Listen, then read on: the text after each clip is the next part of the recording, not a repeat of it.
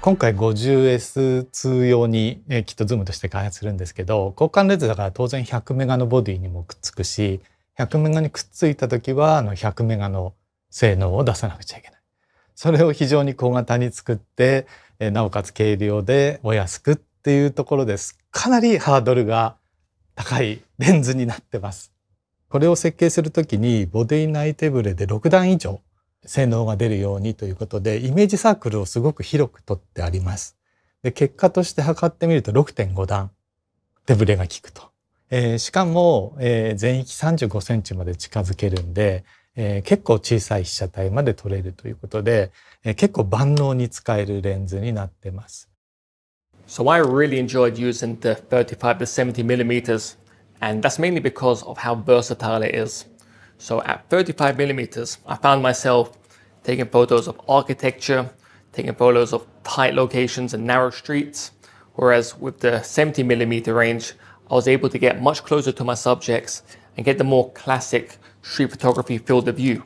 So with the 35 to 70, it just gives you a ton of options and a ton of room to get more creative when you're out there doing street photography.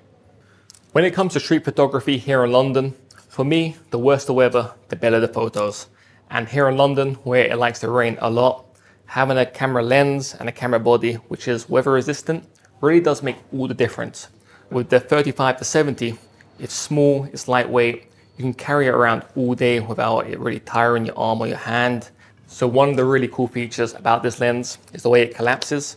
and it makes it much easier to fit into a small bag. And also when I'm traveling, it just makes it so much easier to carry around as well. With the 35 to 70 lens, the minimum object distance is 35 centimeters, which is really good. So when I'm doing food photography, I can get up close to the subject and capture all the small details with my frame. On this expedition, my main normal lens has been the new GF35-70mm. It's a small zoom lens that FUJIFILM has made compact. Normally I don't bring prime lenses. Again, in my photography it's all about weight. I can't bring too much. So a few years ago this wouldn't have been possible. Everything in this one. And it's not heavy either. On this new 35-70mm, the autofocus does certainly do the job for me. I've been doing a lot of bird shots on birds in flight in front of the glaciers and up on the bird mountains, and that is certainly like drive-by shooting. They are so quick. You got a split second to find your image and do the shot. It seems like it's just as good as having a prime lens, so I would not hesitate to use this all over again.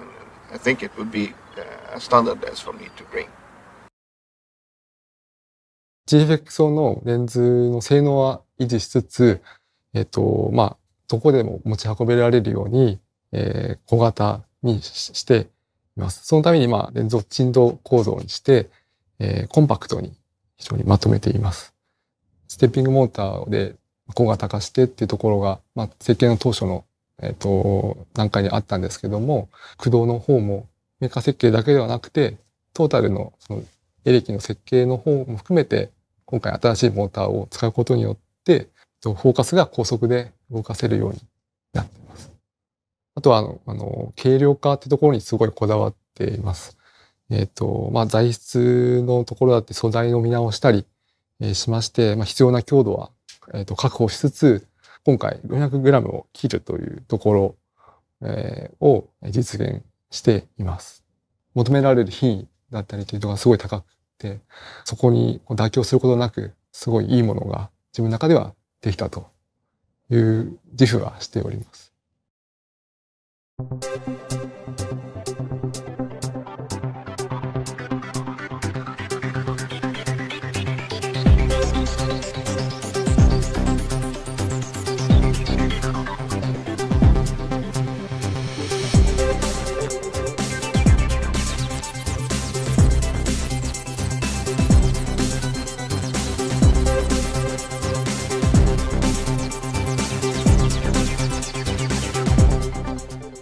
So I was really impressed by the consistent quality of the images that I was getting with this zoom lens,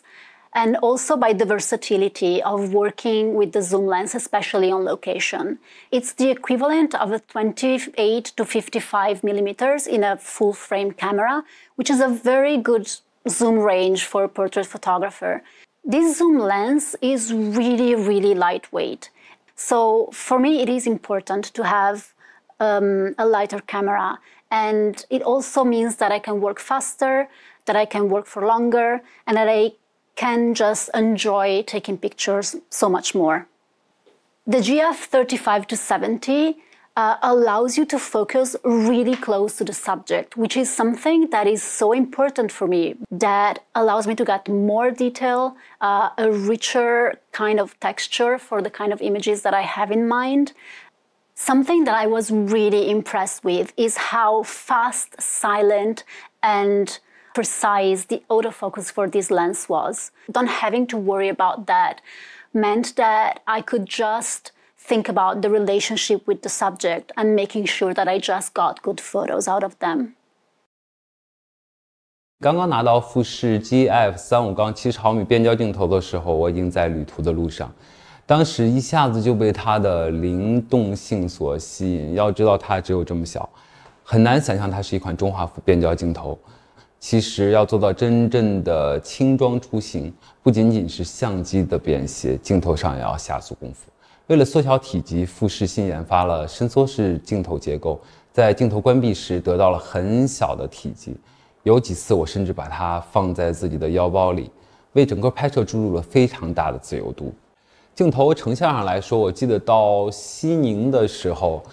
路过一座寺庙，门楼上金色的屋顶雕刻的好细致，加上阳光变得特别绚丽。我拍了张照片，回到酒店放大了200%、300%，细节还是那么的丰富。对了，还有个小插曲，在青海湖拍摄摩托车的时候，超出预期后轮扬起了非常大的水花，可以说是泼在了相机上，但是又没有关机不拍的选择。不过这支镜头没有任何问题的，还是陪我们走到了旅程的最后。GF35杠70毫米这个多用途焦段，它给了更多的可能性，在拍摄过程中可以更随性自由地捕捉一切所见所感。2群が非常に対照的な構成になってまして、4枚で構成されているんですけれども、最初の1枚目と4枚目、これにED レンズを使って、商材的にも対照的な構成、さらに形状的にも対照的な構成をとっていて、対照的な光学系を取ることによって、うまく周差をキャンセルしながら、基本的には球面レンズが多い構成なんですけれども、非常に周差補正能力もあるレンズ構成となっています。今までのズームレンズですと、比較的前の小さな径のところでしかフォーカスをしてなかったんですね。今回は少し後ろの方でやっているので、前に詰まった時に、後ろにスペース、ここを有効利用することによって、最短撮影距離を今までのズームレンズよりも短縮することができました。MOD は35センチなので非常に利便性が高いんじゃないのかなと思います。またさらに後ろでフォーカスすることによって、ブリージングを抑えやすい構成、これを取ることができたので、今までの GF のズームにないような個性を持ったズームレンズになってるかなと思います。大きさや価格っていうのは本当にラージフォーマットを感じさせないようなレンズでありながら、撮った時の画質っていうのはそれこそラージフォーマットを堪能することができるレンズなので、今まで大きさとかそういったところで躊躇していたユーザーさんに対してこのラージフォーマットの世界を楽しめるようなレンズになってほしいなと思っています。